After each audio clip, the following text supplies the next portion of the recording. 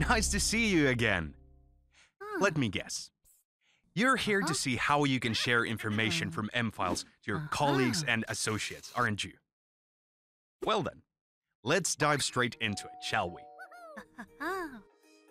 Like many functions in M-Files, it all starts with a right-click, and you will see an array of options for sharing this document.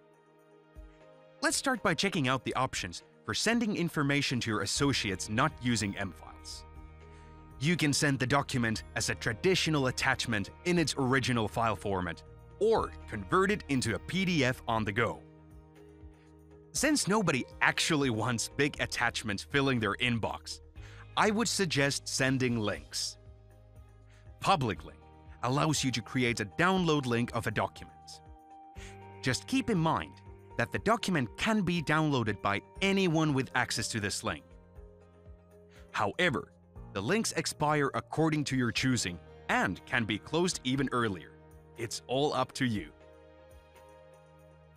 To share information with your colleagues with access to M-Files, I highly recommend sending links.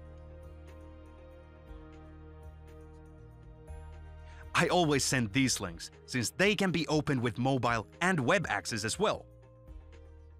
They can also be placed within the text in the email and in a document when needed. Links are safe and secure, since only a person with both access to M-Files and at least reading rights to the information can open the link. In addition, using links keeps your version history intact, since there are no loose copies flying around and the true original stays in M-Files. How about that? Oh, before you go anywhere, let me show how you can easily save your emails and attachments to M-Files. This time, we start in Outlook, and surprise, right-click.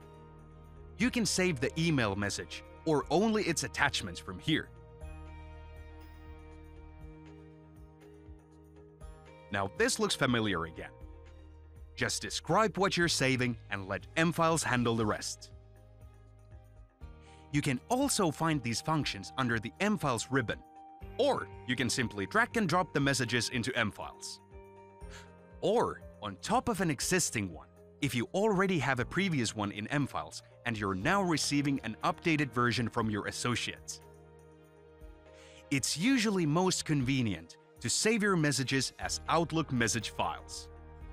This allows you to reply and forward messages directly from M-Files. Pretty neat, huh? Good thing you stayed for the last tip.